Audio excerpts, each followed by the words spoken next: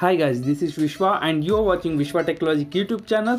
So today in this video I am discussing about the PayTm ban. So as we all know that I have been already informed in our group also. So PayTm has been removed from the Play Store. So in this video I am discussing about why PayTm has been removed from the Play Store and is it money safe in the PayTm and will the PayTm will be back. So in these three things I am going to discuss. So before going to the video, friends, if you are not yet subscribed to our channel, please do subscribe to our channel and click on the bell icon and click on all to get all the notification from our channel.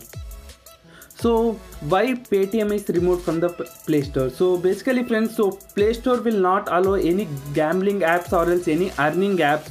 So as we all know that so PayTm will be allowing all the apps for the payment gateway. So for example, let us think that if there is any app like for the earning app or else any gambling app, so PayTm is allowing for them to give the payment. So it is not verifying and it's keep on giving the pay in the gateways. It is working as a gateways for all the gambling apps which are not allowed by the Play Store. So for each and everything you can see that if you are earning, if there is any earning app, there will be a payment gateway called like for the PayTm. You will be getting the PayTm cash earning apps, or there are so many earnings apps also. So the Play Store will be not allowed all these things. So the Play Store already intimated the PayTm that if this is continued, the app will be removed. So as you can see here, the main question is, will PayTm will come back to Play Store? Yes friends, basically the PayTm has been already tweeted. So as you can see here, so we continue to work with the Google to restore our Android app. We will be assuring our users all the balance linked with the accounts are 100% safe. So as you can see here, they have been officially tweeted. This is from the Twitter. So you can also go to the Twitter and you can check this. So our amount is 100% safe. So some people want to transfer their money.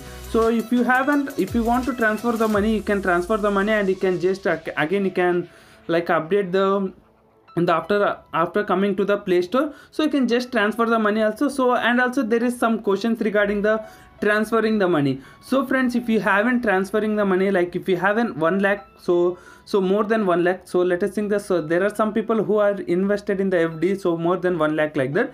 So if you are invested, so you can no need to worry. So if you want to transfer, you can use this method, like you can use the UPI. So if you haven't less than 1 lakh, you can use the UPI. So if you haven't more than 1 lakh, you can use the IMPS, friends. So basically IMPS helps to transfer the money more than 1 lakh also. So if you are using the UPI, so you can transfer the money only under like a maximum of 1 lakh. So you no need to worry friends. If you want to transfer, you can transfer, no need to worry. So this is the main reason why. So the PayTm will be come back soon to the Play Store also, no need to worry about that. So if you want to transfer the money more than 1 lakh, you can just use the IMPS. So if you want to transfer the money with the like there is an like 50,000 60,000 like that, you can use the UPI method. If you want to transfer, you can transfer, no need to worry. Soon the PayTm app will be coming to the Play Store. So I hope this video is helpful for you. So for like this video and share this video with your friends and family members. So thank you friends, thank you for watching this video.